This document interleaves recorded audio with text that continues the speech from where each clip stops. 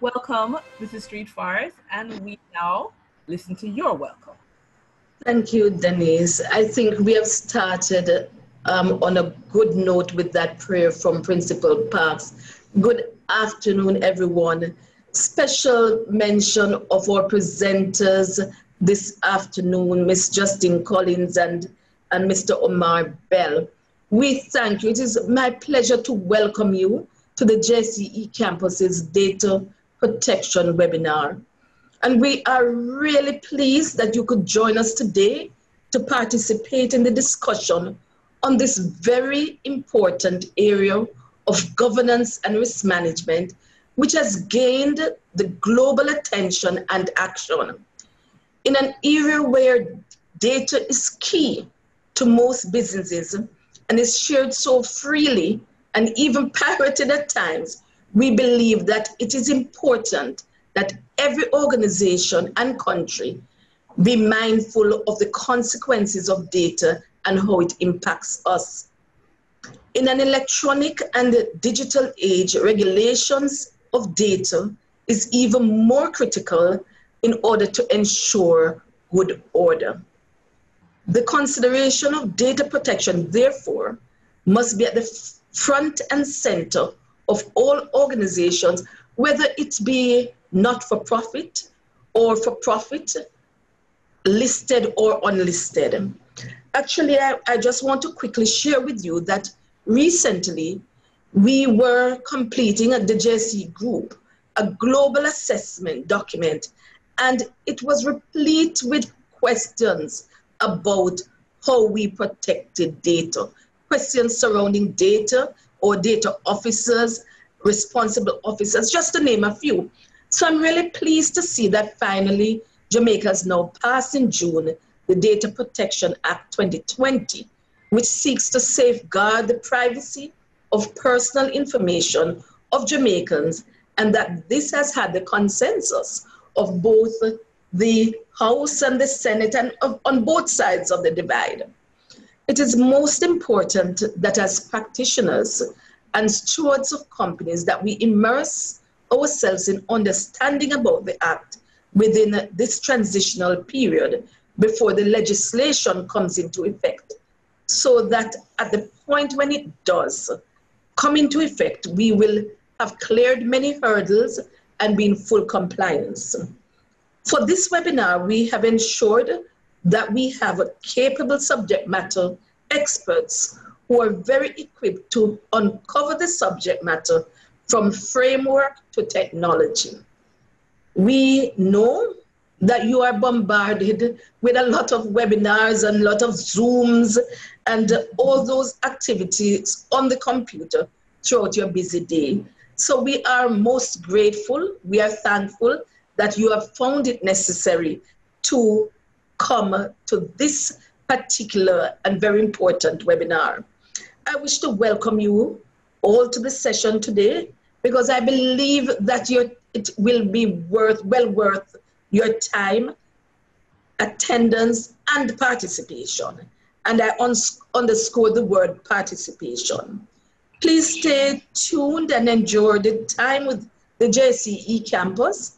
And in closing, what I want to remind you of is the fact that we were the first really to put out information and sessions on data protection. And we are saying that we are fully equipped with a program which will cover over a period how you go and navigate through this process. We want to welcome you to this session, and we also want to welcome you to participate in any appropriate sessions that we may have following this one. I invite you to relax, to enjoy the sessions, to ask questions and be informed, and continue to make the JSE and the JSE campus your campus of choice. Thank you, and again, welcome. Okay. Thank you very much, Mrs. Street Forest. And now we're going to have an introduction and expose you to our first very learned speaker, Miss Justine A. Collins, attorney at law at Hart, Muirhead, and Fatta. Now, Miss Collins was called to the bar in 2016, but she hasn't stopped there. She has an avid interest in technology law with a research focus on blockchain applications, computer law, financial technology, which is fintech, and e commerce law. Now, Miss Collins also has a certificate in fintech law and policy from Duke University and a certificate in fintech from the Said Business School at the University of Oxford. Justine, as she likes to be called, is presently co-chair of the Publications Committee and a member of two subcommittees of the Jamaican Bar Association. So you are in excellent hands for this protection, data protection presentation. Welcome, Ms. Collins. Thank you so much, Dennise, for that introduction. And thank you so much, Mrs. Street Forest, Principal Parks, everybody on. I see we have 144 participants. I hope everybody's hearing me well. If not, just let me know and I'll adjust. But thank you so much for having me here. I'm just going to, if you give me a minute or so, let me just share my screen so that we can have something to look at while I present. Once again, thank you so much for having me. I will be looking, so my colleague Omar from tTech will be looking at some of the technical sides of things, but I wanted to give sort of a broad overview of the bill as it is right now. It's been passed by the House of Representatives, it's been passed by the Senate, but it hasn't been signed as yet by the Governor General and enacted into law. So it's still technically a bill. So we're going to be looking at the Data Protection Bill 2020 and just some of the major provisions that we should be aware of. Just a little taster of the fantastic certificate program that the JSE eCampus has. So to give you a broad overview of what we'll be looking at today, we're going to be looking at what are some of the policy objectives underlying the bill, key definitions, data protection standards, some of these rights of the data subjects, regulatory oversight, penalties, and just some business strategies that Dennise and I are going to look at. Okay, policy objectives. Just to remind us, so CARI Forum, which is a forum of many CARICOM states, they entered into an Economic Partnership Agreement, or EPA, with the European Union in 2008. Some of the provisions of that EPA provide that these states must provide an appropriate legal and regulatory regime for data protection. So these high international standards need to be provided in our local legislation. We had certain time periods within which to implement these, and some countries were able to do it. We are kind of lagging behind a bit, but we are now finally able to comply with that EPA. And this is the data protection bill as it is right now. It's updated. We used to have a 2017 version, which myself and my colleague Andre Shackelford, who's at Hart Muirhead Fatta as well with me, we were able to do submissions on some of the provisions of the bill. And I put my disclaimer as, again, this is the bill as it is right now. And once it's passed, once it's signed by the Governor General and gazetted, it will be enacted as law. So just some key definitions to get the ball going. What is personal data? We hear a lot about personal data, especially when it comes to the European Union. We hear about the Googles, we hear about the Facebooks, we hear about the Apples, and we hear about personal data being misused, Cambridge Analytica, all of these things. But what really is personal data? What does that mean? Within the Act or the bill, personal data means information, however stored. Now that however stored is very important because it may just be a tablet, it may be a computer, it may be a phone, it may be a file relating to a living individual or an individual who has been deceased for less than 30 years. And that's one of the changes we're seeing from the 2017 version to this one. It used to just be a living individual, and now it seems as if their estate can also be able to rely on some of the rights under the bill. So personal data is personal. It kind of implies what it means. It relates to that individual who can be identified from that information. So for example, if you have an ID card and it says Justine Collins and it has my TRN and it has all of this information about me, you can identify that that is Justine Collins. But there's also other ways in which things can be identifiable. If it is that the data controller, and we're going to go to that definition in a bit, can identify from that data, if they have information about that person, and from that information they can identify you, that's also personal data. For example, if you had a document that only had your NIS number, but the data controller had, for example, Justine Collins' NIS number this, and they can identify me from that NIS number. The NIS number alone would be personal data for that purpose. A data subject. Data subject is the person who is the subject of that personal data. So in that same example with my driver's license, Justine Collins is the data subject. So I am the person, I am the one that has the rights under this Data Protection Act.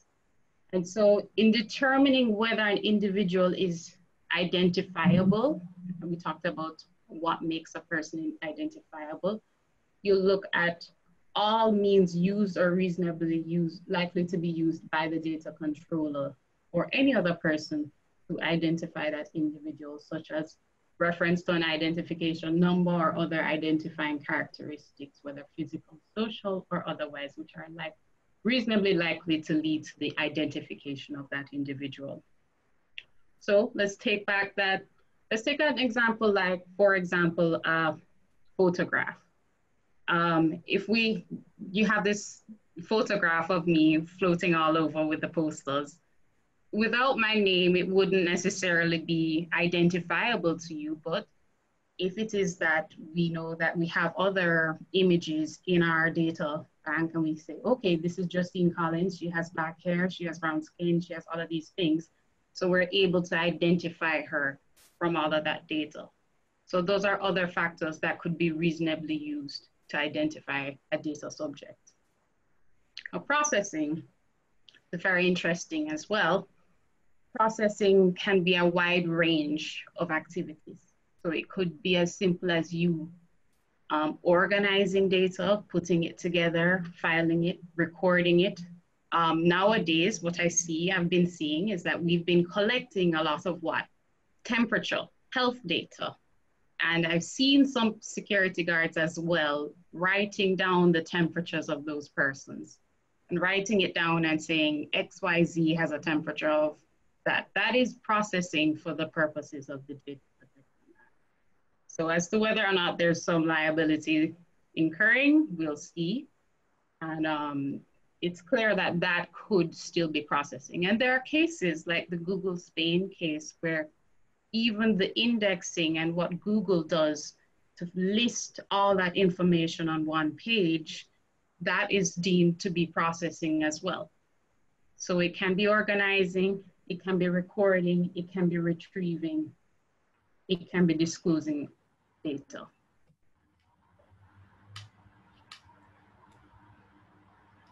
Data controller. So we talked about the Googles, the Facebooks, the Apples, the Jamaica National Bank, the Jamaica Stock Exchange, all of those persons who are entities that are processing personal data, those are called data controllers. So data controllers are the ones that determine the manner and purposes for which data is processed. So once you are in a position where even if you're not processing it yourself, even if you're outsourcing, even if you get somebody else to do the processing for you, that doesn't mean once you are the one that determines, okay, please process this for me, I need it for X, you are the data controller. So it tends to be a company, but it can even be a natural person like me or you.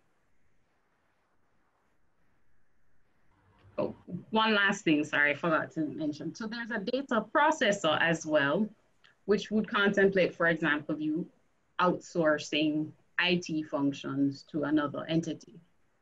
Data processor doesn't mean necessarily an employee of the data controller. So if you have an IT company that does all of your processing and you have your servers there, they would be data processors, but they're processing it on behalf of the data controller. So that still means that the obligations lie with the data controller. And throughout the legislation, what we're going to see is the interfacing between the data subject, like me, the data controller, which is the one that processes the data, and to a lesser extent, the data processor, because sometimes there may not be a data processor, sometimes there will be. But most of the rights and the obligations accrue to the data subject, and there are quite a bit of registration and compliance issues when it comes to the data controller. Now, the application of the act. Now, I thought this was very, very interesting. We've moved from the 2017 bill where it only applied to companies established in Jamaica or which had servers in Jamaica or equipment in Jamaica. But we've seen an expansion of that in the 2020 bill, where we're also seeing processing of personal data of a data subject who is in Jamaica.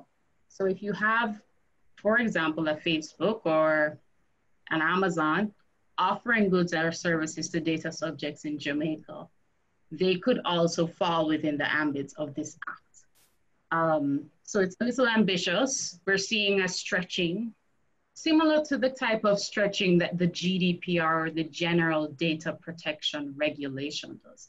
Not sure if you're familiar with that, but the General Data Protection Regulation is the European Union's regulation for data protection, and it has certain extraterritorial considerations. So it tries to stretch outside of the EU. So we're seeing as well where the act applies to people who are offering goods or services to data subjects in Jamaica, monitoring their behavior, so tracking cookies, that type of thing, that could also fall within the act, even if you're not a company established in Jamaica. So as to whether or not it's the Information Commissioner is sufficiently empowered to exercise these powers, it's a separate discussion, but it seems to try and give the data subject a relatively strong assurance of their rights. So just going very, very quickly through, we have 8 data protection standards to go through. And in our classes, Mrs. Street Forest spoke about the fact that we were one of the pioneers in terms of the data protection course. We have to know all the 8 standards by heart. And it's very exciting to see everybody saying, oh yes, that's the 4th standard, that's the 5th standard. So it's engaging. So the data protection standards, Section 21 of the Act requires that data controllers comply with all the data protection standards.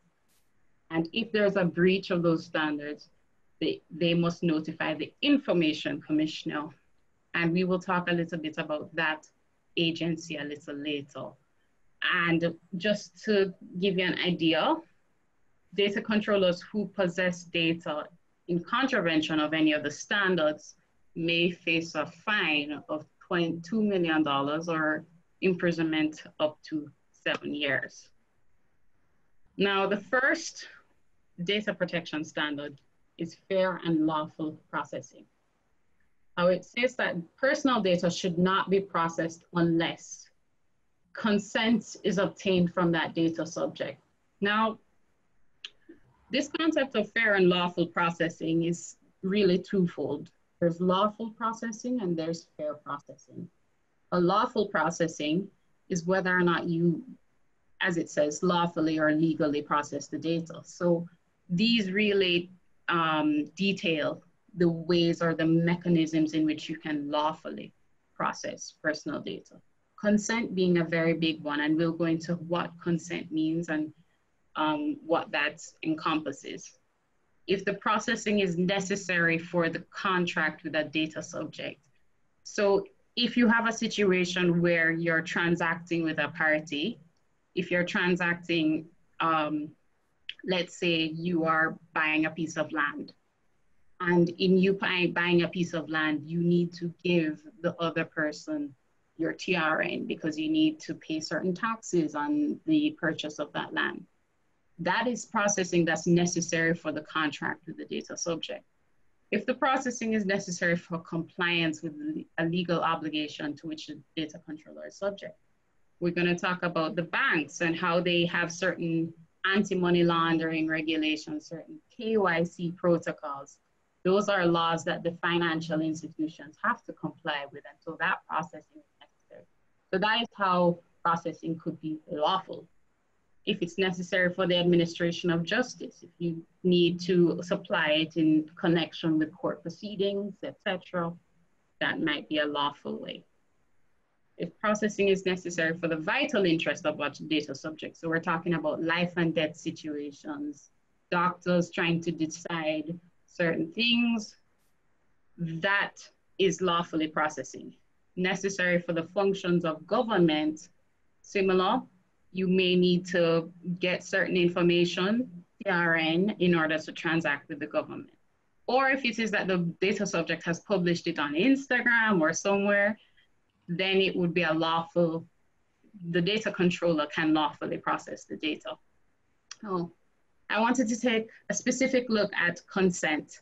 And consent is something that we have spoken about at length. Consent right here means any informed, specific, unequivocal, freely given expression of the wishes, by which the data subject agrees to the processing of that data subject's personal data. Now, we're seeing where we've taken the definition of consent straight from the GDPR, which is a very expansive definition.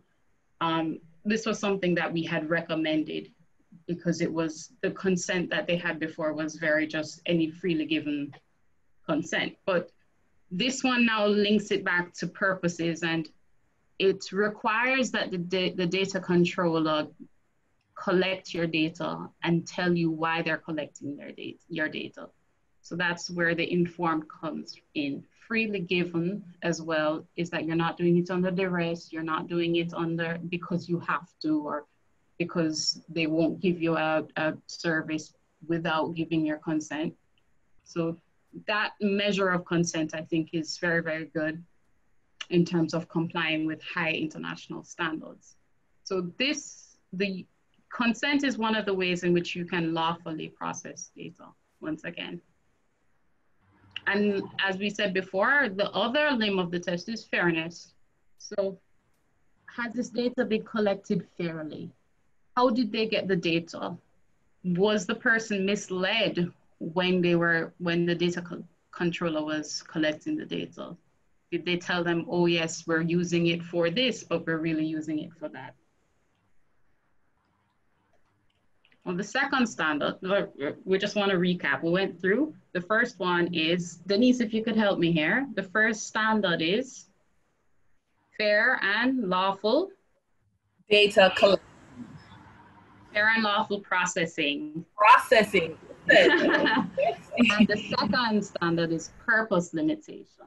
Right. So, let me jump in here. Justine, let me tell you, this is very serious information. I think whereas we're doing some repeating, so persons who are coming in, because we have what, 196 participants, wow, 197, that they're following along. For me as a layperson, what jumps out is up to 7 years imprisonment and up to $2 million in fines. And so data protection, making sure that it's purpose driven, making sure that you follow the compliance regulations, and that 8 areas that you say that people have to know off the top of their head. it's a serious. Oh my goodness, the people are just flying into this. Well, that's great to hear, Dennise.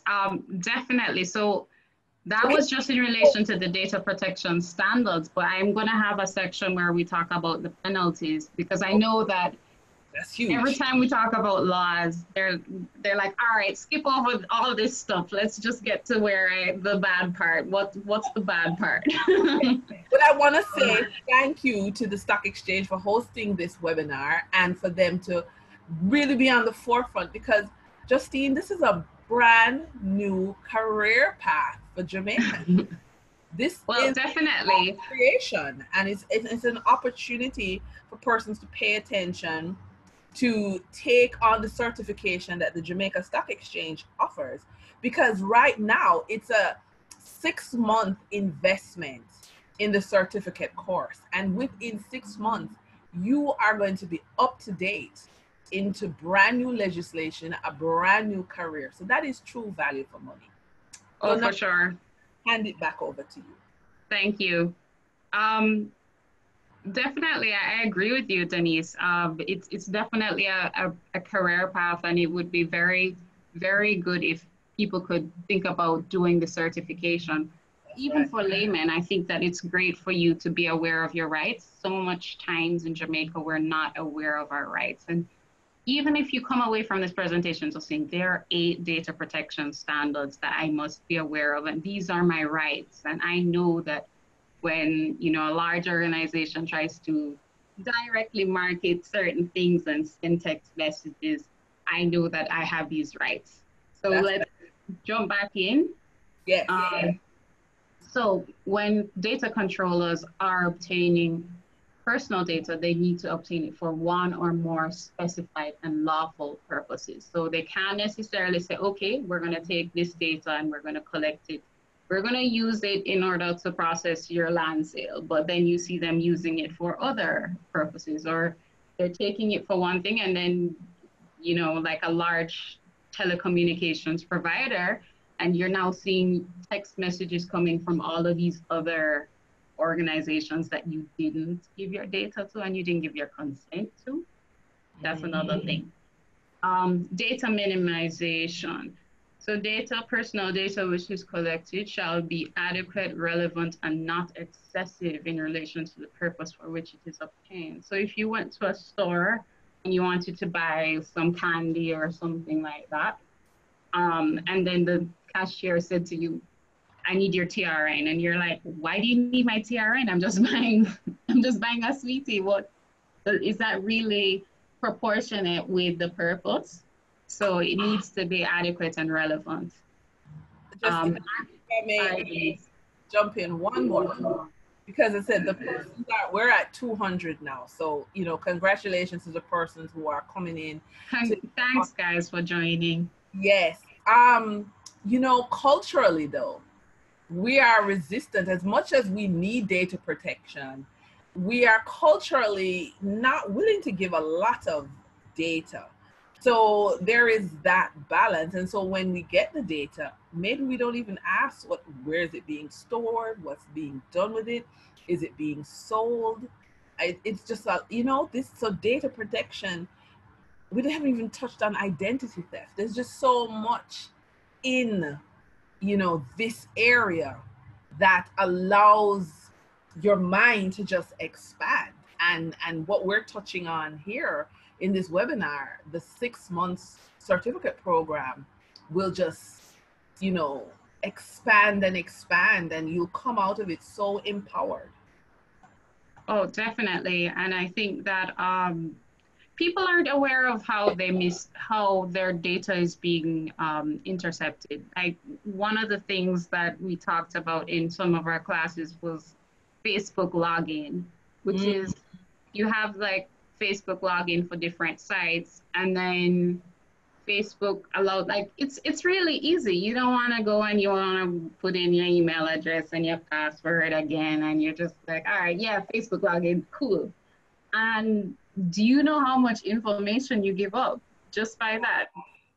So, and they use it to track you and they use it to market stuff at you. And that's why people are like, oh, I think Google is listening to me because you'll be talking about something and automatically you see these That push has coming happened. up on your screen and you're just like, You see the ads coming. yes, Indeed, indeed. No, the data protection, it's unreal. You know, it's so unreal. It's so unreal. And then, you know, I think the closest the average person may have come to this data thing is where maybe, you know, there was a time when persons were getting emails to say, oh, remember me, I'm your dear friend, I'm stuck in oh this, yes, send 1,000 US to rescue me, you know. So that kind of phishing and scamming is something we know, but we don't know the depth of which, you know, the dark web is active in data protection, and education on data protection is such a thing. I mean, kudos to you in 2016 for seeing this trend and specializing in it in terms of law and coming home to Jamaica to share that knowledge. well, I'm just grateful for the opportunities and, you know, the stock exchange doing such great work as well. Yes. Yes, so let's just dive back in so that we're not, because it's quite a bit and everybody's having quite a feast. Yes. So personal data shall be kept accurate and up to date. So that's your fourth standard. Okay. Fifth standard is personal data shall not be kept for longer than is necessary for the purpose of processing. And this is something that may just be defined in terms of timelines, maybe sector specific, because banks may have different timelines, and from law firms and attorneys, there may be like sort of sectors coming together and saying, all right, 7 years for this and 5 years for that and 10 years for this, depending on what their fiduciary duties are. Sixth one is kind of like a catch-all one. It says that your personal data shall be processed in accordance with the rights of the data protection, the data subject under the DPA. So it sort of encapsulates all of the different rights that you have in the bill. And the seventh one is security. So this is where I'm hoping that Omar will sort of fill the gap. Right. Or it requires that the data controller shall have appropriate technical and organizational measures to process personal data. So it's not only having your antivirus and whatever actual technical measures that you have in place, but also your people. So this is why seminars like these are important. Your people, you need to train people as to how to collect data. How do you process it? How do we use it? How do we misuse it? And a lot of that will depend on, in terms of standards, will depend on the nature of the data that's processed and the harm that's likely to result. And I see as well where this may be, I think there are certain ISO standards which have been adopted by the Bureau of Standards that you can get as well. And of course, the Information Commissioner must be notified of any breaches of security measures, and there's extensive provisions in the bill about that. It's very expensive. Yeah.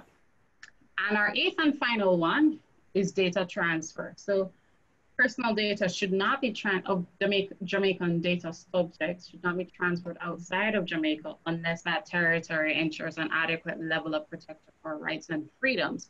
So the minister with responsibility for this portfolio, which should probably be MSET, will be prescribing those territories. In the EU, for example, they have a list of territories that have appropriate safeguards. We are not one, but it's a very small list. So hopefully with all of these legislative changes, we can probably try and become one. All right, so very quickly, once again, the rights of the data subject. So you have a right of access to your personal data, which means that you have a right to ask the data controller, look, what are you processing about me? What do you have in your possession? And they also have a right to, for a charge, ask for copies of that data. So you can actually go to these data controllers who are registered and ask, hey, I'm Justine Collins, I know you have information about me. But of course, there's certain exemptions, like, for example, tax authorities, the police, I don't think it's reasonable for you to be like, hey, Jamaica Constabulary Force, what do you really have about me? I'd like to know for my own purposes. Yeah. The second one is, sorry. Right, and access the information they do have on you. So you can get a police report, you can get a credit report. You know, you do have the right to the information. Right, but there are certain exemptions as well. Okay. So the consent required for direct marketing, you are required to, you are allowed to get, well, the data controller needs to get consent for direct marketing. So if it is that, as we talked about, there are certain text messages, there are certain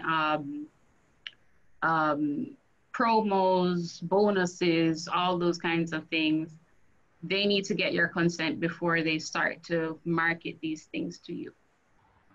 The right to prevent processing of personal data. This is another expansion compared to the bill that we had before, where we essentially, there's a very expansive right now. It was just limited to distress, processing causing distress or damage, but now it is the right to prevent processing within prescribed circumstances in the Act. You can actually prevent them from processing certain personal data. Okay. In relation to automated decision-making, I think you had a question about this, Dennise. For example, if there's automated decision-making in relation to your viability for a job, in relation to your credit worthiness, if there is some sort of automation in that decision-making, you have a right to be informed of the logic involved in that decision-making. Yes. That is something that I think as we move towards automated, like bots, as they call them, that looks at resumes and even exam papers, the human interaction is less and the reliance on the technology is more, but then that is exposing persons. So I'm glad you brought that up. Oh, definitely, and I think there was a case a couple years ago with Amazon where they realized that they had implemented some automation in terms of their job selection, and they realized a couple years later, because of the AIs that they were using, that they had just male white college dropouts constantly being hired, and then the female PhD graduates would not be hired, because the way that the AI had worked was that there was a bias in the system towards these people who are sort of you know, the persons who are categorized as those successful sort of tech persons, and it unfairly biased against the persons that they would have wanted to hire, and then led to diversity and inclusivity problems. So it's important, even from just feelings, just in terms of equalizing and normalizing the playing field in terms of automation, there are flaws. So the right to request rectification of inaccuracies. So if there's anything incorrect about you, you have a right to rectify it. Yeah. Regulatory oversight. All right, so the Act establishes the Office of the Information Commissioner, who monitors compliance under the Act, also maintains a register of the data controllers, and he or she, it's very inclusive, disseminates information about good practices. There's also a power to issue assessment notices, enforcement notices to determine compliance. And data controllers, most data controllers subject to the provisions in the Act are required to be registered as data controller. There's an annual fee, and if you do not register as a data controller, this constitutes an offense and a $1 million fine. Data protection officers. Data controllers are required to appoint data protection officers if it is that you are a public authority, if you process sensitive personal data, or you process personal data on a large scale. So there are certain qualifications. And this officer ensures that the data controller processes personal data in compliance with the Act as well as the standards. This officer is very important because ultimately there are certain obligations on the officer, because they can even go to the Information Commissioner and say, look, I told the data controller that there was this breach, nothing was done, and the Information Commissioner can come in and say, look, what's going on? The data protection officer has told me that there's this breach and nothing has really happened. There's also a requirement for data protection impact assessment reports to be submitted annually, and I presume that the data protection officer would be required, or who would be the one who would be assisting in that report. So data controllers need to also, that's another reason why this program is just really great in terms of training data protection officers, as well as assisting in terms of the data protection impact assessment report. We take some time and we look at what those integral components are and what we can expect to see in terms of people bringing back that knowledge and going to their organizations and saying, okay, this is how we're going to do the report. Okay, that is penalties. Yes, this is which is, I guess, the juicy part. Liability and penalties. We've had a change from the 2017 bill. The present change is that if you are found to be in contravention of the Act, you may be liable as a company to a fine not exceeding 4% of your annual gross worldwide turnover. So that's a pretty heavy fine right there. 4% of your annual gross worldwide turnover. That is, wow. Right, we are moving from 10% of annual gross income, but I think that this is now worldwide turnover. So it's a bit more expansive. Wow. There's also the possibility of personal liability. So if it is found that the offense was committed with the connivance of or neglect of a director, manager, secretary of that company, that person may be liable as well and punished. Yeah. So if you as a director of a company then realize that you've neglected in terms of the duties of the data controller, in terms of compliance, or you have willfully tried to, contravene the Act, then it is that not only the company could be liable, you as well personally. Wow. Yes. This Act has teeth. Unfortunately, yes. Civil liability. So there's also the possibility of somebody or your data subject suing the data controller. So they may be entitled to compensation depending on how the court determines it. Of course, all of this is determined by the court. Yeah. Yeah. So business strategies. So this is where we get into some of the tips and feedback that we can give to companies. Now, how can you prepare yourself for the data protection?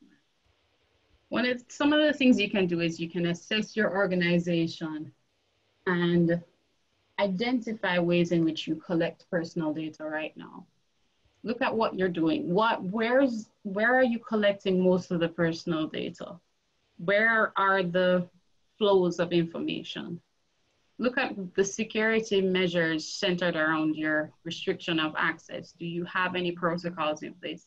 Quite a bit of places have cybersecurity policies, but how are we actually implementing it? Do you have monitoring and reporting requirements for your employees? Do you have offsite backup? All of this, I think, in terms of the technical part will be explored more fully with Omar. Yes. Integrating antivirus and security systems in your online database. In terms of Compliance. Which department or officer would be best to address regulatory compliance? What do you think, Dennise? Is this something that HR should do, or do you think that it's something that legal should do? I think, honestly, listening to you, I think that the person with certification through the Jamaica Stock Exchange will be so integral in management decision, because I think persons don't have a clue. Because whose lap does this drop in? As you said, HR. Do they hire an attorney? Well, they probably will have to. But the person with certification from the stock exchange will be first out the gate in helping craft the policies, in the assessment. Just imagine a project that a company has to take on like this, and they have no clue, not even of the vocabulary, the basic data compliance vocabulary. And you with certification, you come in. I mean, your role in the company will be a very, very, very, 21st century role. I don't know how else to say it. That is true. So you'd also need to look at just some of the compliance costs as well. The appointment of the data protection officer, rectification requests, your data protection, your data impact assessment report. Somebody needs to prepare these. Somebody needs to be able to handle all of these, depending on how much processing you envision your organization to have. Yeah. Develop a privacy policy and in-house procedures. And in short, you also need to think about, are you processing EU data subjects data? Because the GDPR may also be applicable to you, and that's an entirely different regime. Creation of an official standards for employees. Training. Are we training our employees on how to safely collect data, how to use it, store it, alter it, and remove it? And let's look at our consent mechanisms. Do we have consent mechanisms? Consent is the most widely used basis for lawfully processing data. That's part of the first standard. Avoid browse wrap, mandatory consent, and pre-checked boxes. Now, the problem with pre-checked boxes and browse wrap and mandatory consent is that goes against the freely given nature of consent. If you recall, when we look back at the definition of consent, that's why the definitions are very important in terms of then bringing it to implementation. Pre-checked boxes do not allow you to freely give your consent. That's right. Keep users informed by directing them to your privacy policy, and also keep telling them about the purpose for which it will be collected, used, or disclosed, and obtain their consent in writing. Whew. I jumped forward to Dennise's little exercise that is coming up.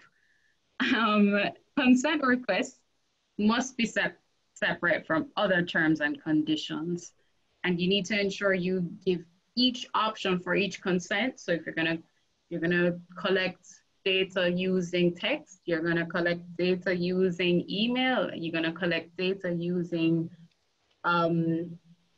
any other medium, you need post or mail, you need to get your consent for each one. So once again, we make it practical. So we're gonna look at this. This is a consent mechanism from Sainsbury's, which is a supermarket chain in the UK. Now, it says it's really great, terms and conditions. We want you to know exactly how our service works and why we need your registration details. You state that you've read and agreed to these terms, that's fine. Now, contact permission is where we are really concerned with today. We'd love to send you money off, coupons, exclusive offers, and the latest info from Sainsbury's by email, post, SMS, phone, and other electronic means. We'll always treat your personal details with the utmost care, and we'll never sell them to other marketing companies. Now it says yes, please, or no, thanks. Dennise, what do you think about this consent mechanism? Is it adequate?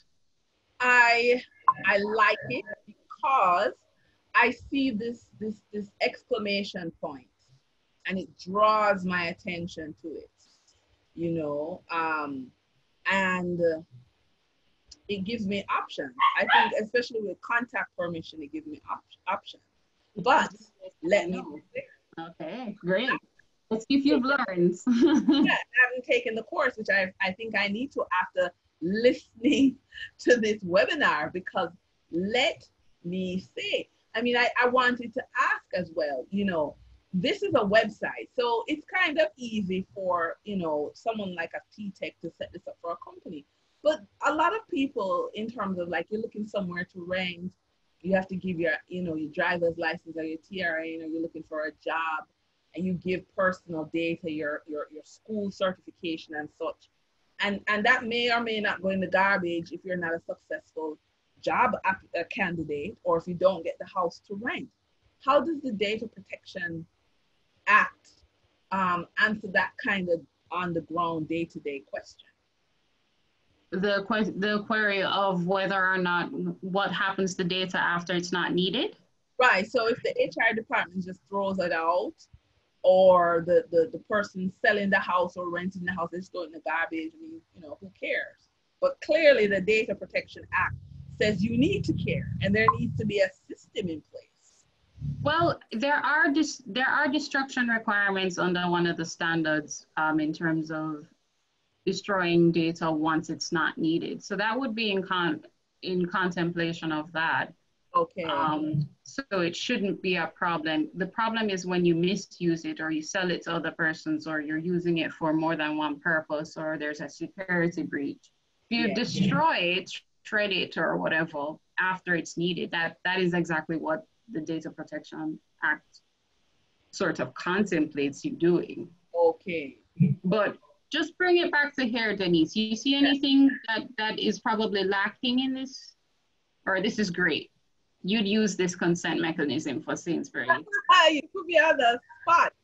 You know, the only thing that bothers me is that the I agree to the terms and conditions is my only choice at the top. You know, because it doesn't say I don't agree. Because if it gives me, I'm listening to you, I think now I need to have a I agree or I don't agree button.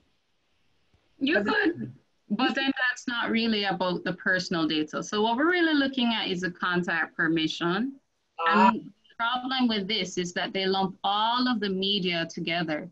So they have email, post, SMS, phone, and electronic means.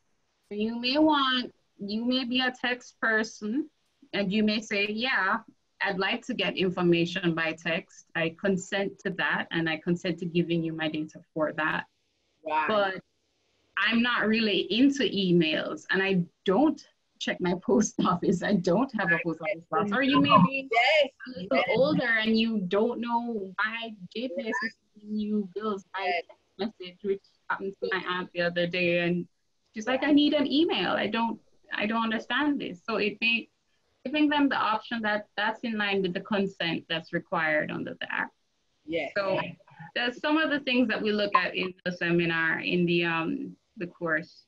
And so you see this one now, it separates all of them. Yes, please, I would like to receive communications by email, communications by telephone, so it separates them and you can tick the ones that you want. Or you can say, no, I don't want anything. Right.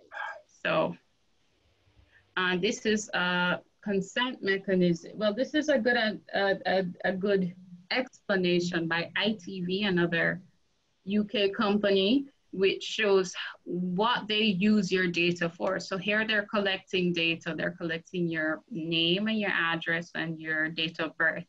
Right. All of that would constitute personal data, right? Because you can be identified from that data. And so they're telling you here what the purpose is. Yeah. Channel 4, not ITV, Channel 4, sorry. Channel 4 is a not-for-profit organization, and all our programs are funded with money made from advertising. Your address could help us deliver ads that you find more relevant. So they're going to push ads that you that they believe are more relevant to you. So that's a good explanation of purpose right there. So if it's outside of that purpose, then it's a different situation. All right. So this is a privacy policy used by a company, Mauritius, that is very, very clear. And this is another thing that we look at in the course, which is how to draft. One of the first things we do is we draft policies, privacy policies. So it's like a layman's type, you know, who are we? What are we doing? How do we process your data? How are you protected by law? What is personal data? How do you withdraw your consents, etc. So, and also the fact that you have a right to complain with, in Jamaica, it's the Information Commissioner.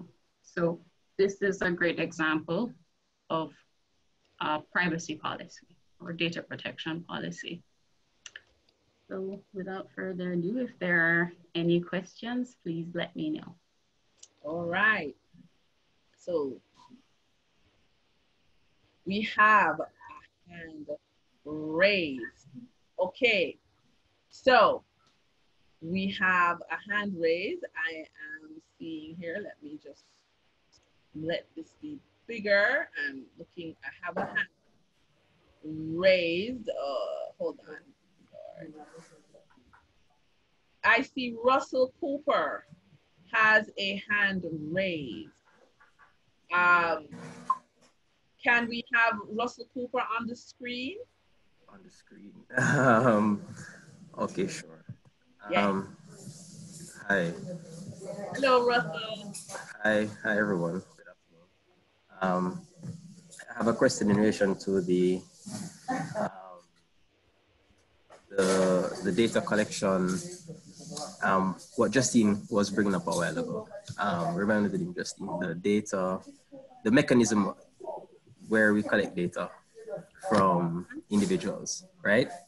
And I'm asking, does it, in cases of companies that collect data from like directors and employees and people like that, would it also work the same way on paper? For example, a form that collects data, would it work to have each question pointed out, you know, yes, I consent to my data being collected by email, yes, I consent to my data being collected by paper, etc., etc., etc. Would that work the same way? Oh yeah, it really depends on what you intend to use the data for, because you may just, you may have a situation if you have employees and directors, you may want to probably, rather than getting consent every single time, you may just want to say, look, in their employment contracts have a clause that addresses that, the fact that you may need from time to time their personal data. Employee, once you're employed, you're going to need to provide your TRN, you're going to need to provide your NIS, and all of that is required by law. So you wouldn't necessarily rely on the consent as a base for lawful data processing. You may rely on the processing is necessary for data compliance with law. So all of those things an employer will need in order to pay the employees' taxes or pay PAYE as well as the employer's contribution. So all of those things would be necessary and required. So there may be another basis on which they can collect that information, and you can put in their employment contract that you will process their data in accordance with the Data Protection Act once it's enacted. Okay, all right, thanks. I have another question, and it has to do with the time. Does the Act speak to a time limit after which data controllers are required to hold data for? So let's say you collect data for customers, if you are a supermarket chain, or you collect data for customers. Is there a requirement or a time limit stated in the Act of how long you should hold that data for? Okay, that's a great question, actually. I think we had addressed it earlier on. The Act does not say you need to hold data for a specific time. The Act says that you cannot hold it for longer than is necessary. But what is contemplated is that each sector will come together and say, look, this is the normal time. So banks, for example, they may want to hold it for a certain period of time, and the JBA, the Jamaica Banking Association, may come together and say, look, we're going to hold it for 7 years or however long, because they also have anti-money laundering obligations. You as a supermarket may just say, look, we don't need to hold information for longer than 2 years. It really depends on the sector. Attorneys, we may hold it for long periods of time. And then, you know, so it really depends on what industry they're working with. And I think that the Act does a really good job of accommodating that. Okay, thanks, Justine. You're welcome. All right, the next question is from 18 Degrees North.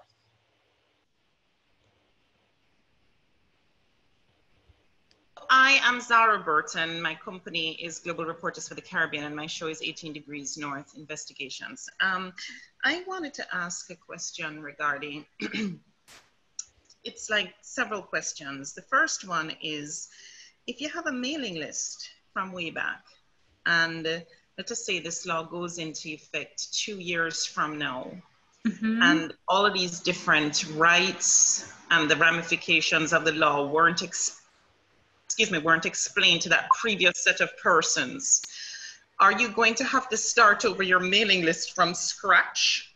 Because I saw where when it went into effect in the UK, a particular agency contacted me and said that they're basically asking you now to opt in if you want to continue receiving emails and that kind of thing. So what about pre-existing mailing lists? Do you have to start from scratch? That's question one.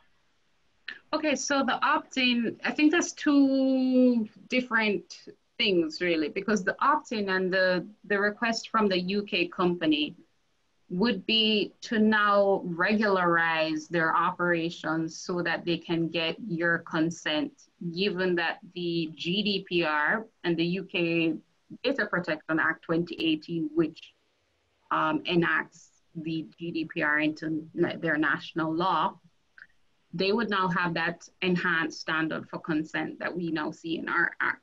So I think what they would have been doing was sort of a belt and brace kind of thing to accommodate that. Do you have to start from scratch? I don't think so, but you do need to ensure that the data that you're collecting thereafter, once the act is in operation, is in conformance with the law. Okay, so in other words, you can add on. Pardon me? So you can add on, but even just making sure the add-ons are the ones that are in compliance. Yeah, I guess the thing is that the ones before, they still, their rights really start whenever the act comes into law.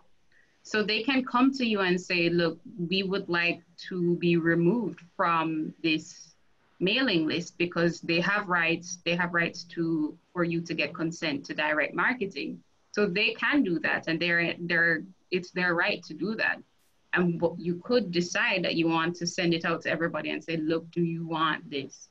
Just to ensure that you don't have any PR issues or issues with people getting upset that they're still getting these things. You could elect to do that, but technically when it was collected, it wasn't unlawfully collected.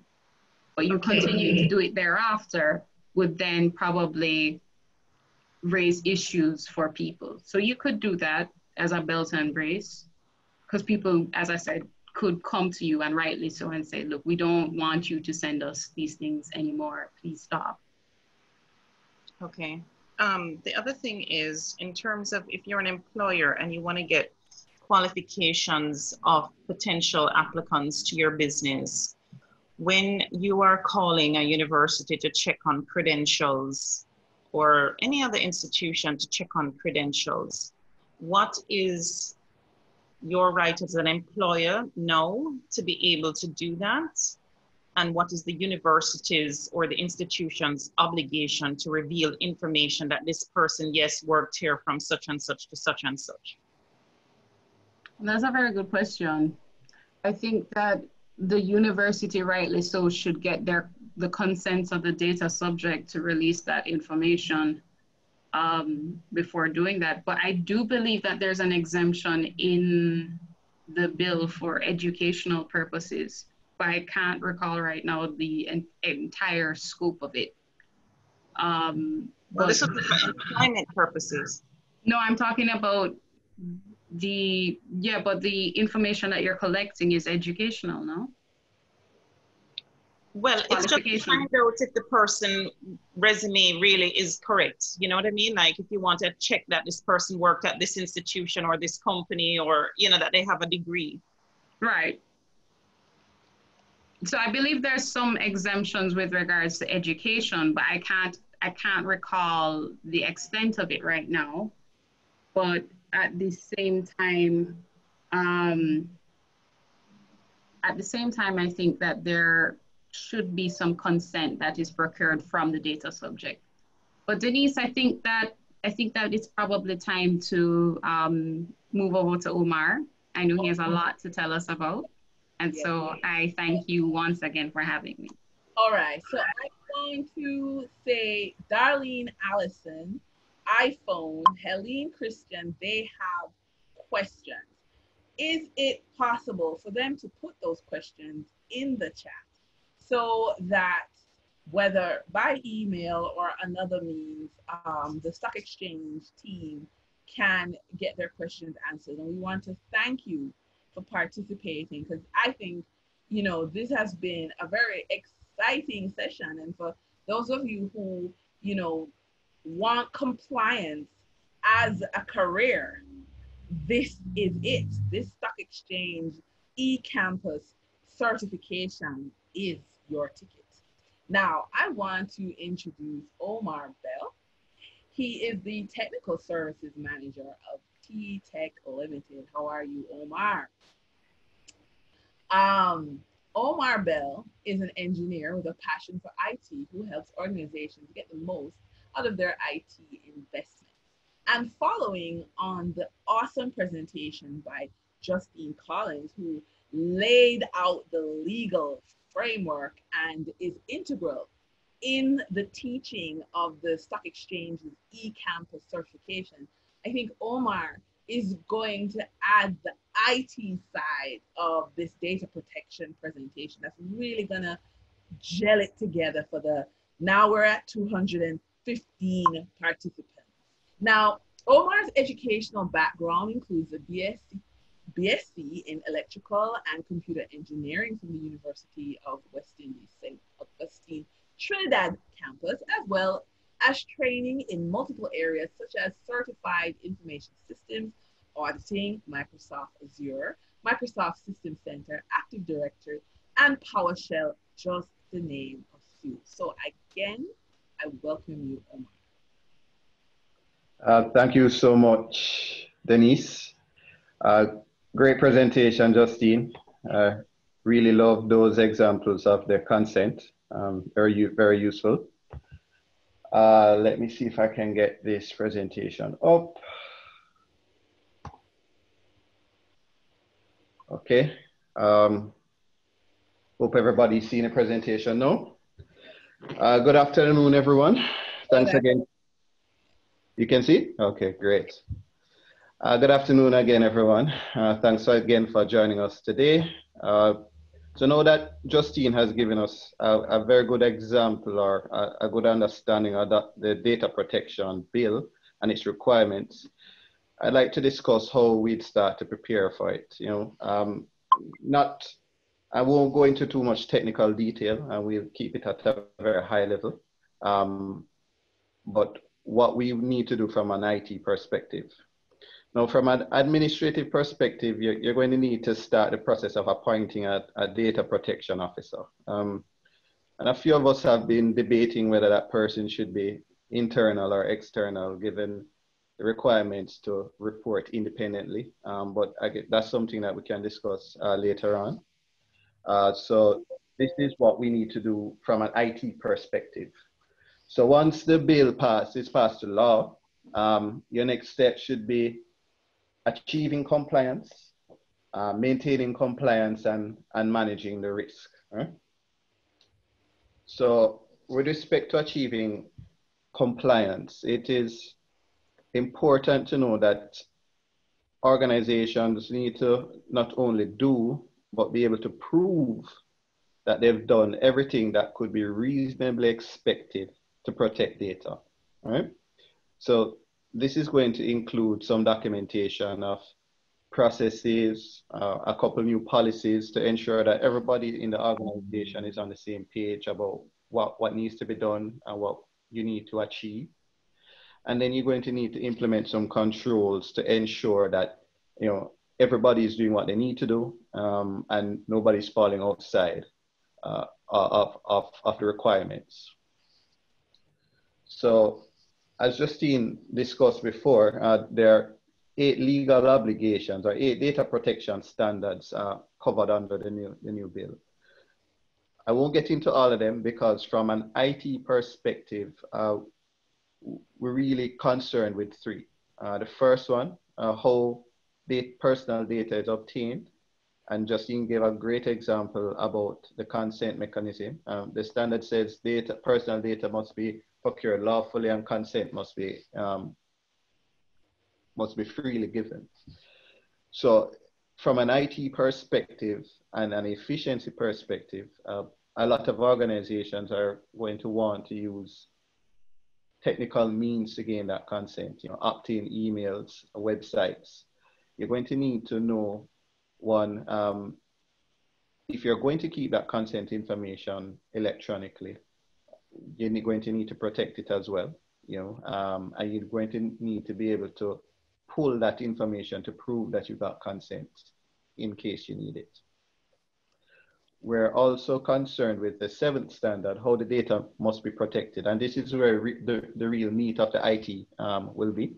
You know, the personal data must be protected using the appropriate technical and organizational methods to ensure that it's not accessed in an unauthorized or unlawful method. And there's no accidental loss or destruction of that data. The 3rd one is the 8th standard, where data can be stored or transferred to. You know, this one is going to be important for organizations that are using or plan to use cloud services. You know, you may have some sort of application like Office 365, or maybe your accounting software is in the cloud and not installed on servers at your office. So you're going to need to have a conversation with those vendors and determine whether their practices meet these new data protection standards.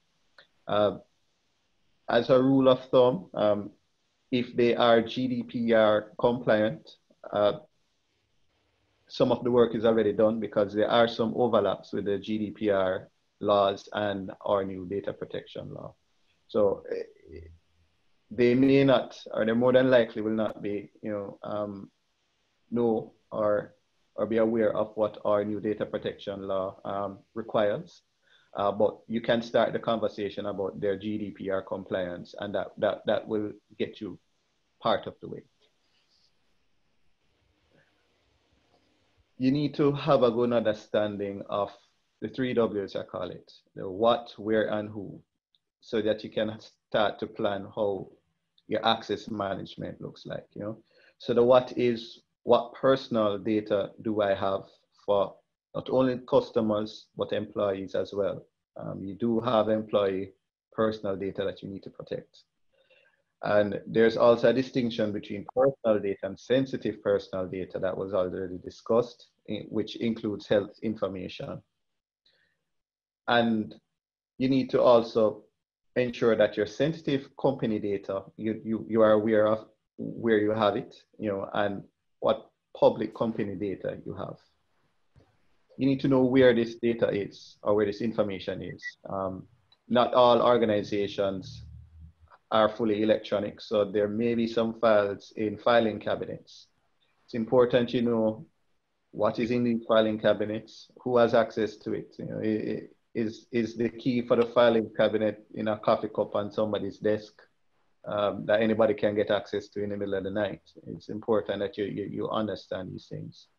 Is your data in on-premise servers, you know, servers in your building? Are they in local data centers, as in, are they hosted on servers that are in Jamaica?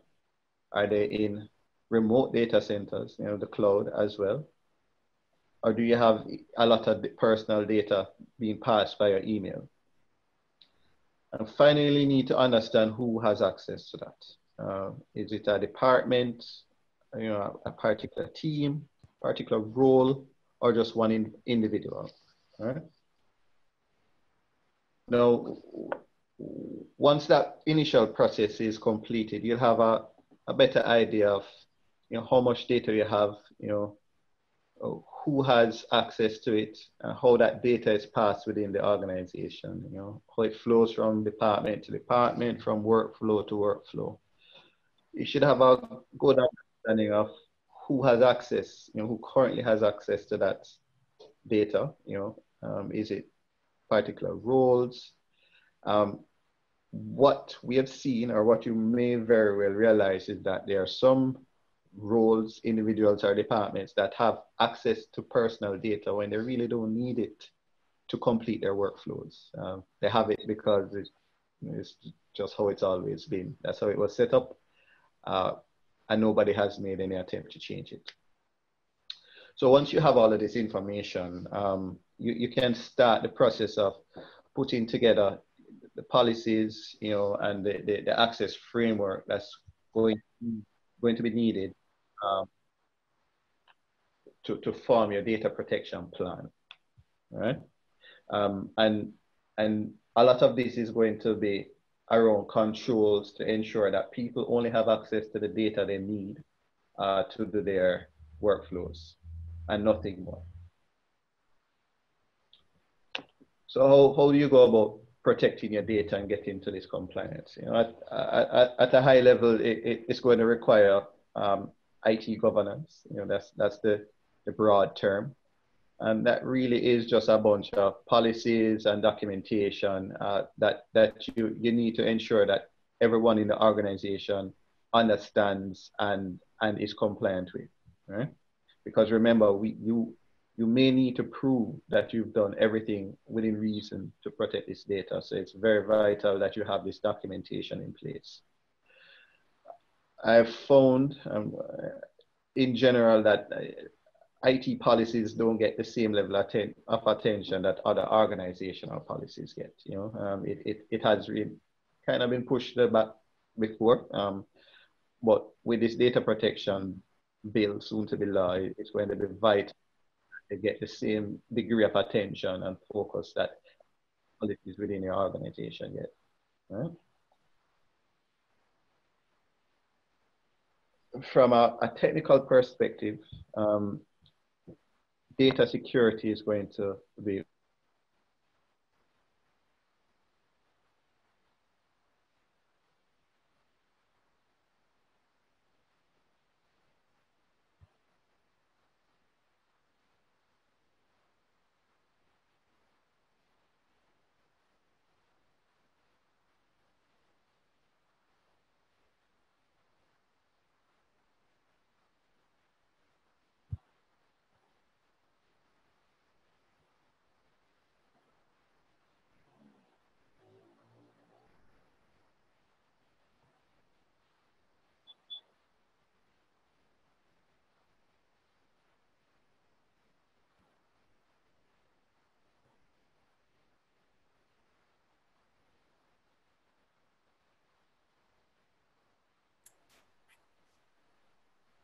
Andre, we have an interruption.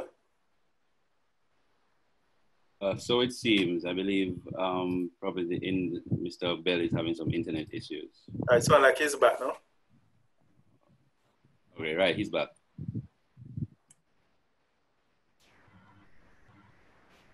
Hi, Omar. We seem to have lost you for a minute. Yes. So we're just gonna pick up back. Yes, this is the exact slide. So let's pick up back here from the top. Okay, great. All right, great. All right, so yes, I was saying, how do you go about protecting that data? Data security is going to be very important for you to address within the organization. You know, just to ensure that you can prevent loss, corruption, and compromise of your data. You're going to need to do security assessments, you know, to see if there are any vulnerabilities within your environment, you know, and address them as quickly as possible. You need to secure the physical workspace. Within this office space, on a basic level, you need to ensure that the physical files are locked away, or you need to start the process of converting them to digital files, you know. You need to have an understanding of what staff are authorized to go into particular areas where sensitive data is, you know, filing rooms or your server room. You need to control access to these areas. And you can do that with a variety of means, not just a lock and key, but, you know, ID cards, magnetic swipe cards. These have the advantage because you can audit it. You know, there's a lot of rich data that you can get that would be useful if there is an issue, a breach, and there needs to be some sort of investigation. You need to secure your network as well, you know, and this is ensuring that your wireless has, you know, proper security. You know, the wireless for your organization or your corporate network is not just open and accessible to anyone. You need to ensure that there's encryption on your files and devices. So by default, all workstations within an organization, especially mobile ones, you know, laptops and mobile phones, need to have encryption. You need to ensure that if for whatever reason those devices are lost, the data that is being held on them cannot be easily retrieved. And this is particularly important during this COVID pandemic, when a lot of people are working remotely and from home. There's an increased risk of devices getting stolen, you know, from cars, from people's homes. So this is vital to get done. There needs to also be the appropriate security on all of your devices, the workstations, your servers, and this includes antivirus. Free antivirus is nice, but you get what you pay for. It's not adequate to protect you or your organization with respect to things like this. You cannot, it won't give you the information you need to manage this process well. You won't know who has been compromised or if there's anything odd happening with any device on your network. The free antivirus doesn't provide any of that information to you. So it's important that you make the investment in things like that. Frequent and secure backup of files, that is vital as well. Remember, you need to ensure that you not only protect the data from compromise, as in a hack, about corruption. You know, things happen, devices fail or don't work the way they're supposed to be, but you need to be able to retrieve or restore that information as requested. And also, finally, security awareness training for staff, which I'll discuss a little further down. So once you've achieved compliance, you're going to need to work on maintaining it. The first thing I'm going to recommend is that you raise the cybersecurity risk awareness within the organization. And why that is, if you really think about it, the most common, you know, cybersecurity attacks can be broken down into a really simple two-step process. People get exploited to get to the technology, and the technology gets exploited to get to the data. You know, and this really happens because employees lack the information about what is possible and what an attack can look like. And unfortunately, they only really learn having experienced it firsthand.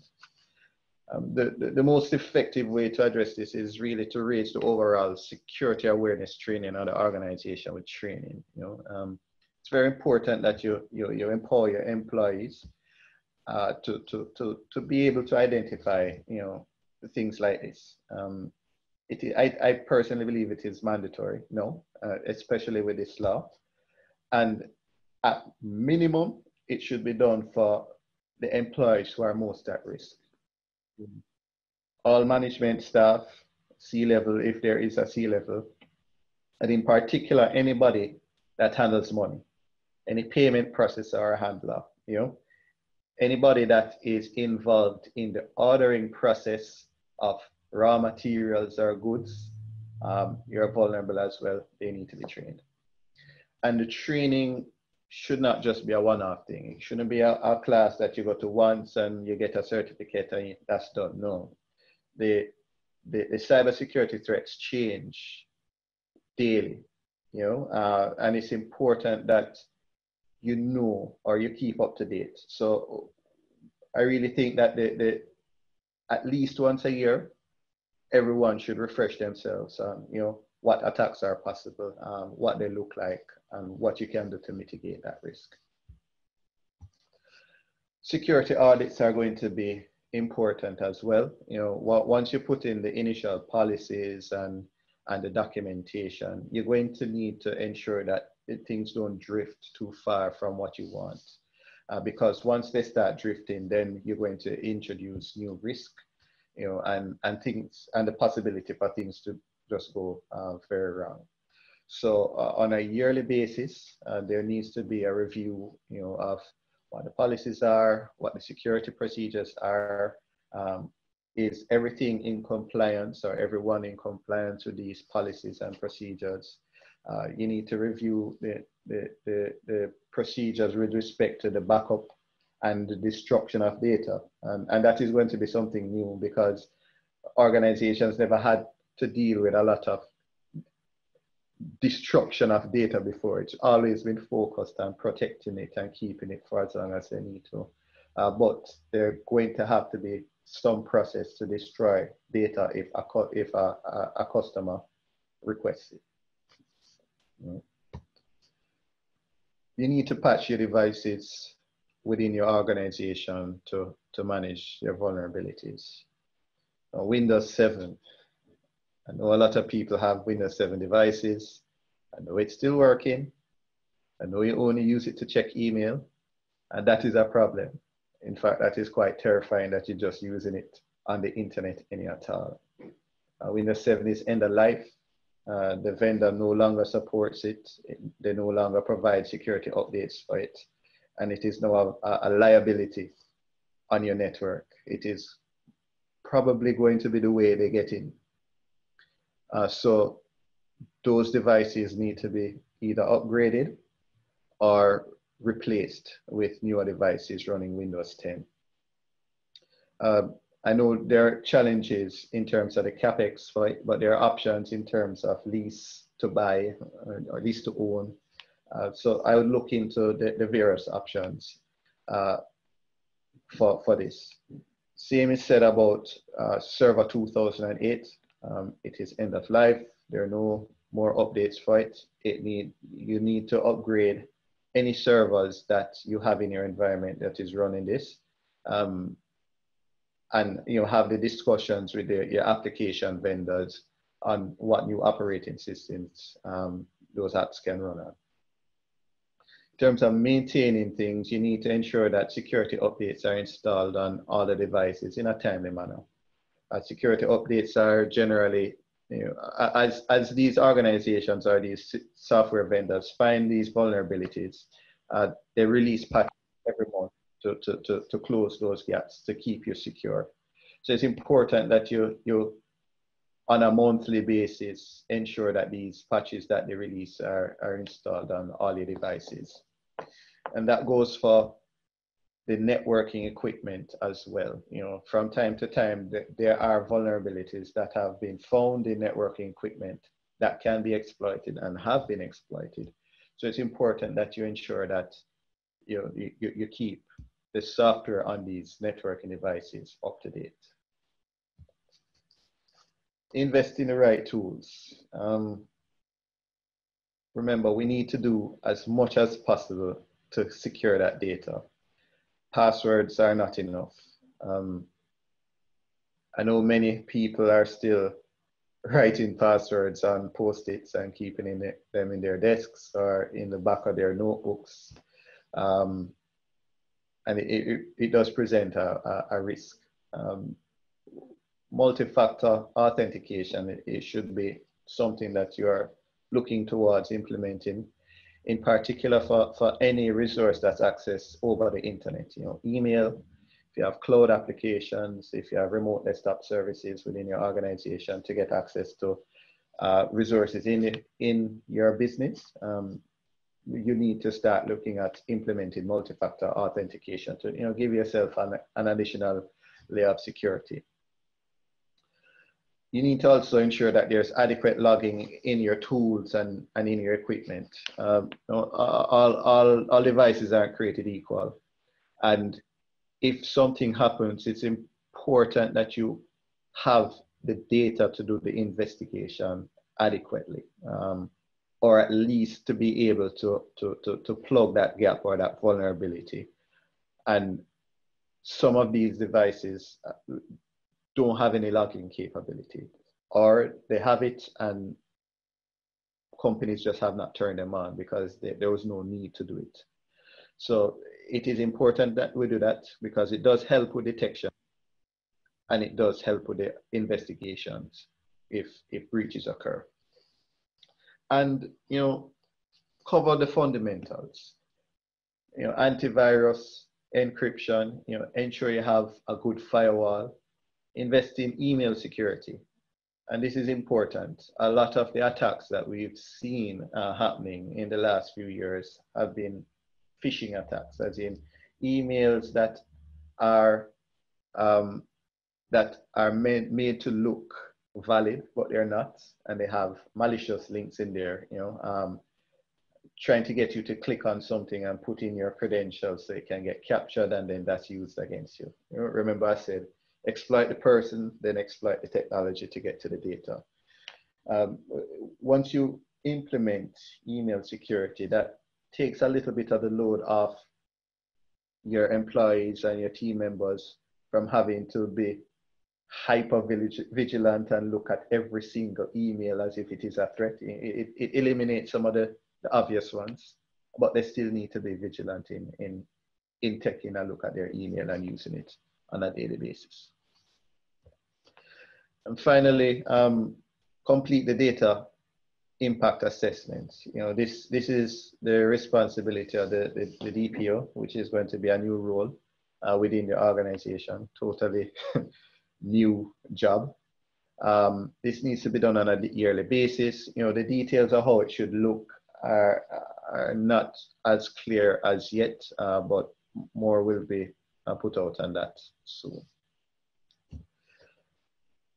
Now, you're going to need to manage your risk in an ongoing basis. And one of the ways that you need to do that is ensuring that you have a plan when something goes wrong. You know, everybody has fire drills that they do within their organizations, you know, to plan for when something goes wrong, so everybody knows what to do. You need to have something like that for if a cybersecurity incident happens. So what I have here is a general cybersecurity incident response plan. You know, if something happens, everybody needs to know who to contact, what the next steps are. You know, how do you go about analyzing it? Who does the analysis? How do you go about containing that threat? You know, it could be something as simple as unplugging the network cable to ensure that that computer comes off the network. It could be something more dramatic, as in cutting off an entire floor or a building to ensure that that threat doesn't get throughout the entire organization. You need to understand, you know, what are the steps that are going to be taken to remove this threat? Is it just antivirus only? Are we going to manually remove these, you know, this infection if possible?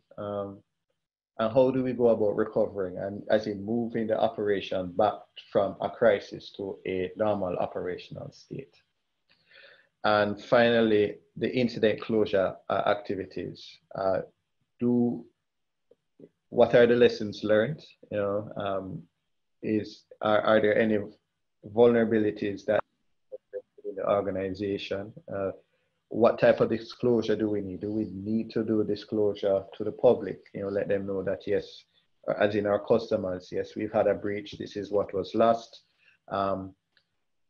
disclosure to the team, the employees, so that they are aware and that they can ensure that they continue to be vigilant. And finally, you need to get cybersecurity insurance. What happens if there's a breach and there is some liability?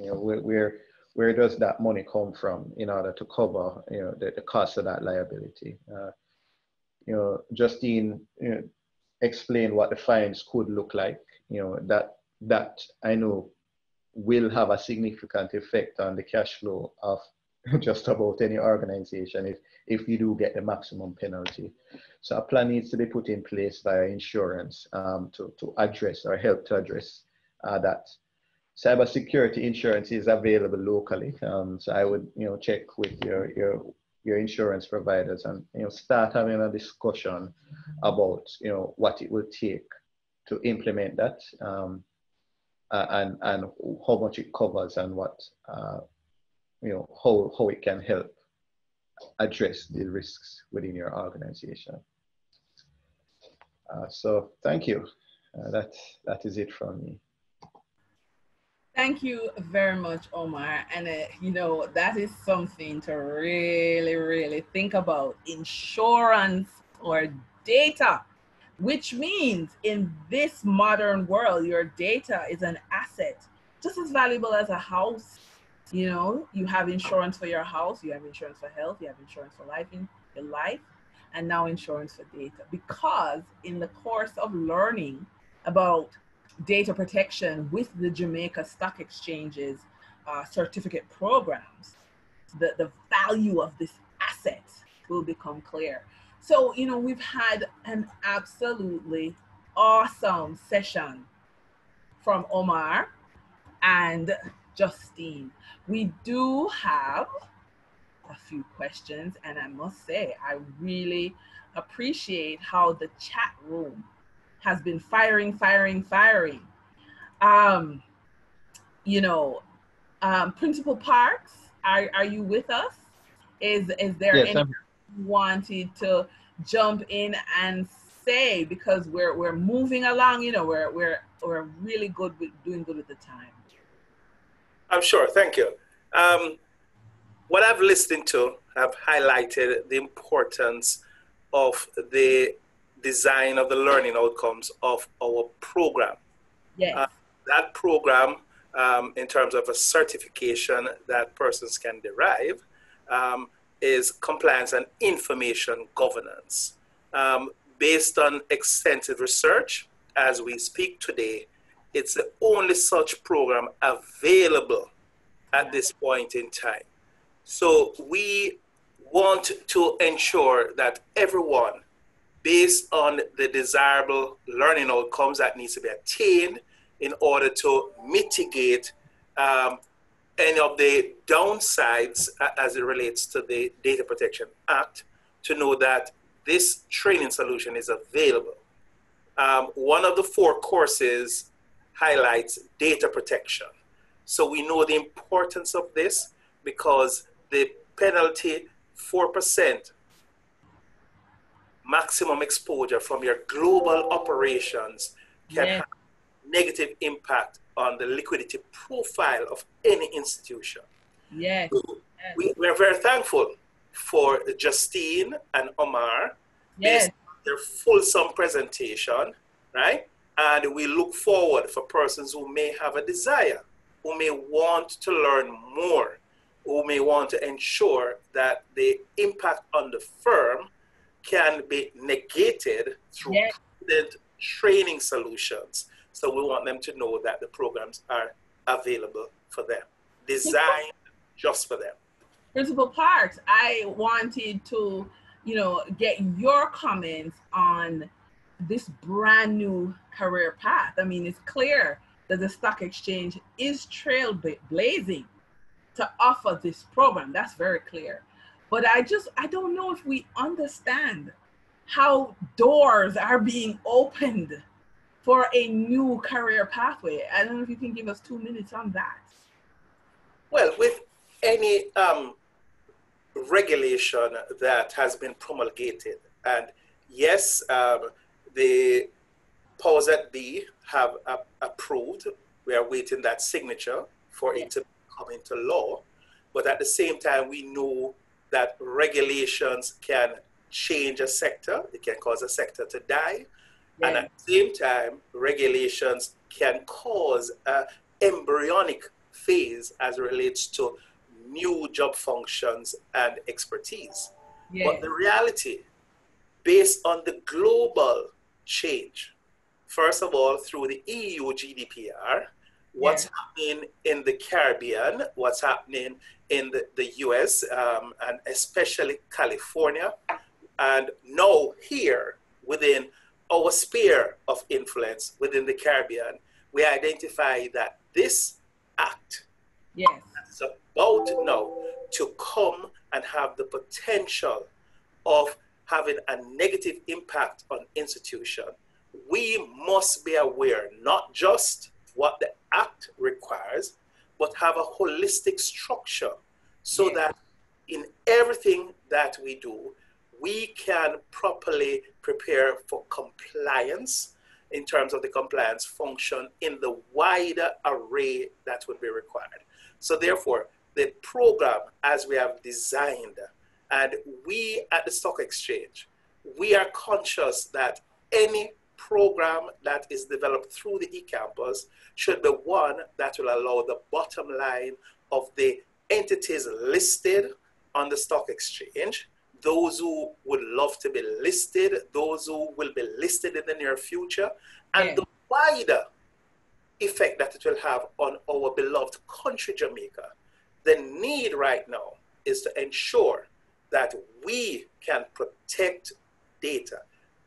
We can be very compliant in everything that we do to minimize the negative effect on the bottom line of organization.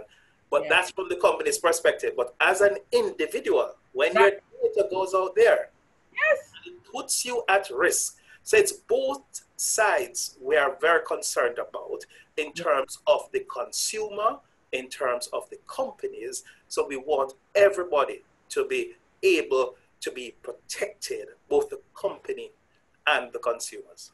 And you know, Principal Parks, in looking at the chat room, I think that this webinar could have probably been 8 hours to capture, because persons asked how will the MSME sector handle the demands of the bill. There are questions about medical records, and if you take an exam, a lab exam, a lab test, there are questions about security and if you know, hacking of data. We have, you know, questions, you know, about financial institutions and telephone providers mistakenly releasing your data to the public. This is a hot button topic, Principal Parks. I really want to congratulate the Stock Exchange for having a winner. I mean, some of the comments looked at video surveillance. We already looked at medical records. Data processing accuracy and duration was touched on by Justine's awesome presentation. You know, we just looked at so much, and we're at how many? 226 participants in this webinar, which is just awesome. Now we have been, you know, questions came in, Principal Parks, about someone recording your telephone conversation. So again, you know, data. And oh, here's one. Someone says, well, it's Garfield Goldburn. He says, hi, Justine. I presume data protection also affects churches. And I'm sure, Principal Parks, that you will welcome church leadership into the Stock Exchange's programs for certification. We welcome all who are required to both be the protector of information and those who want their information to be protected. So the programs that we have in terms of the 4 courses within that program, they are offered online. I saw a question coming in. The program based on the need that we have identified, and has been subsidized by the Jamaica Stock Exchange. Okay. When we look at some of the other programs that are available internationally, which are, and I'm not saying this because we are the one delivering it, we will allow the program to speak for itself.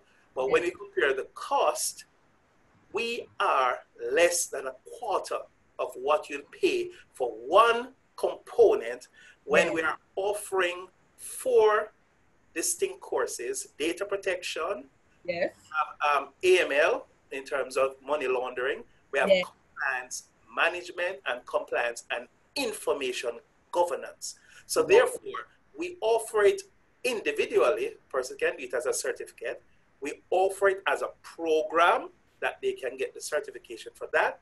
And it has so designed that if you want to apply to become even the data commissioner, you'll be sufficiently armed with a full array of knowledge, because the learning outcomes have been designed to protect companies. The learning outcomes have been designed to enable the providers of data and the consumers of data to ensure that they are protected at the highest level.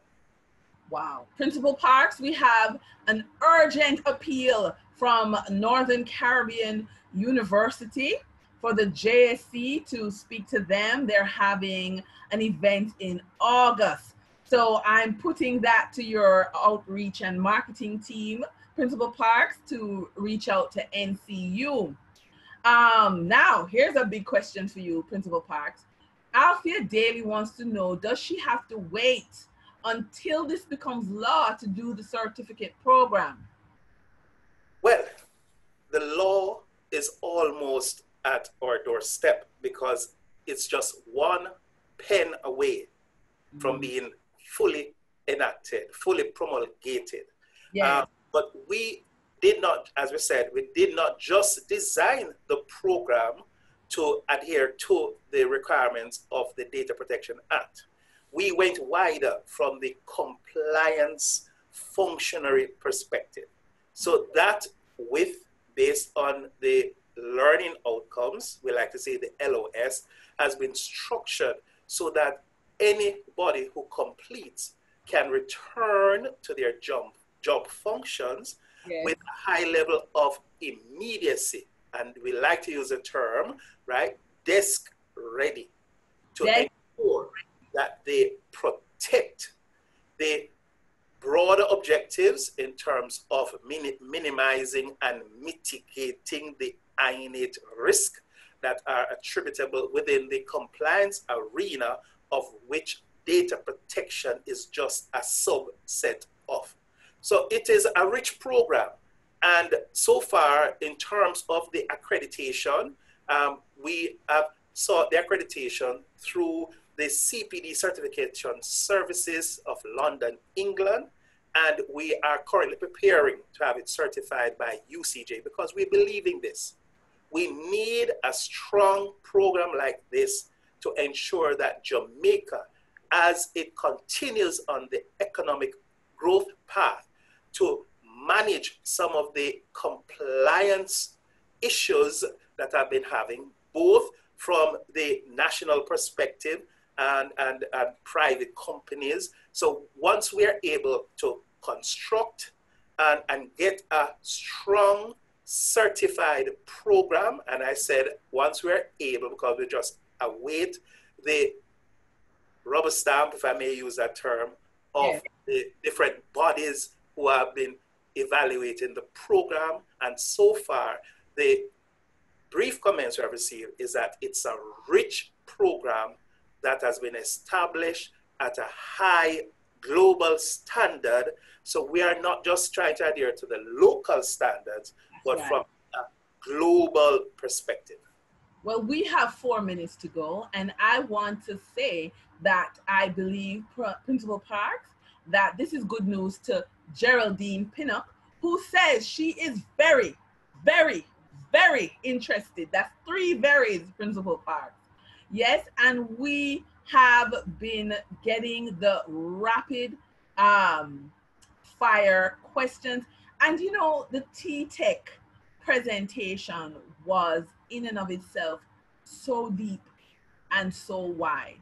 I want to thank Omar because, you know, yes, Justine brought the law, but Omar also, you know, let us look because, you know, I'll be honest, Principal Parks, where I sit, I tease to come fix my computer, you know.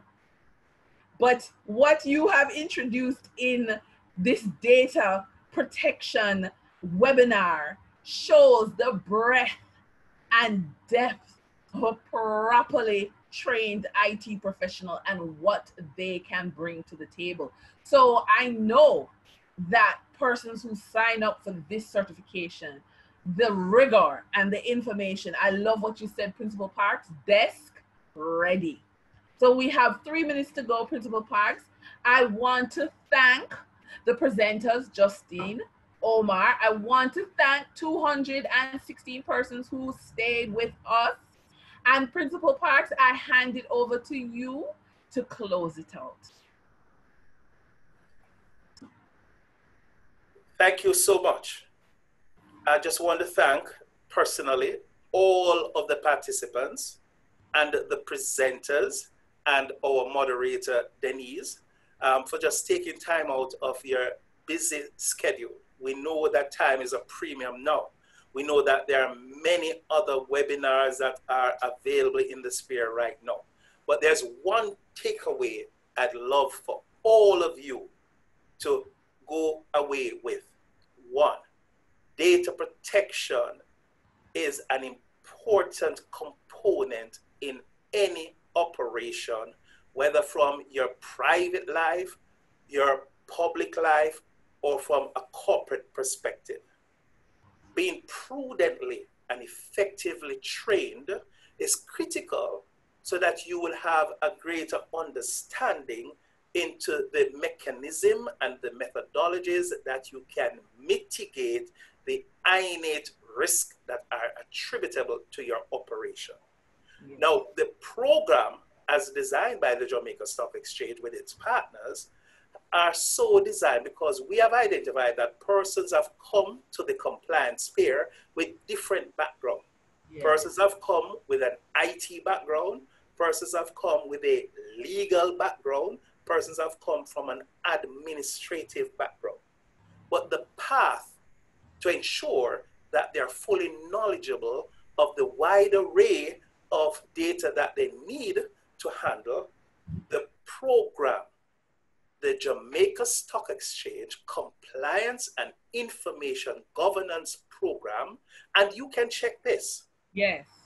You cannot find from our extensive research any singular program that encapsulates all of the learning outcomes that you can attain within this 6-month training.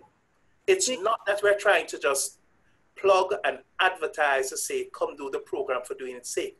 But yes, we believe in this because 4% of your global operation is a humongous amount, and the liquidity risk that you'll face would be very, very enhanced.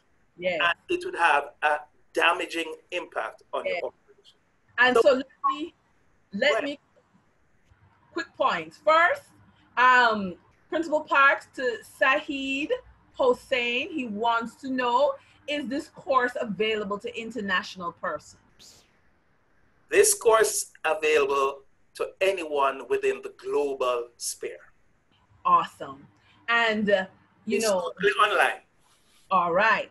Now, you know, I love the online because our partners, tTech, I mean, did you notice that slide that Omar put up with the like a spider web of connections?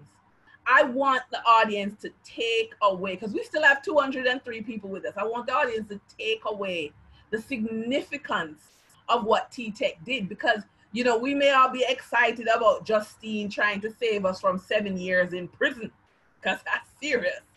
But without the backbone of the IT infrastructure to make sure that data is safe, your chances of going to jail has just shot up.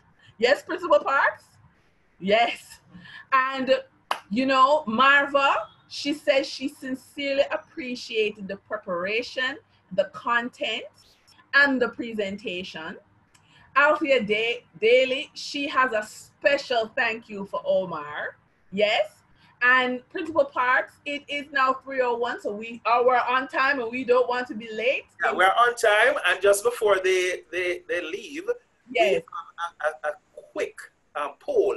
Yes, we'll put it up right now. Kind as quickly as you can. It's just a few questions. Yes. And, you know, yes. You can close off, Dennise. All right. So, ladies and gentlemen, again, you know, tell us how you feel and answer the survey question so that the stock exchange can continue to add value. Let me tell you, the Jamaica Stock Exchange is an organization coming from a back office in the Bank of Jamaica building in 1969. And here we are in 2020. Yes, we are a worldwide recognized exchange. And my name is Dennise Williams, just in case you didn't know. I am the principal of Financially Focused. I hope you sign up to our newsletter or our Facebook page. And I want to thank you for staying with us for this presentation.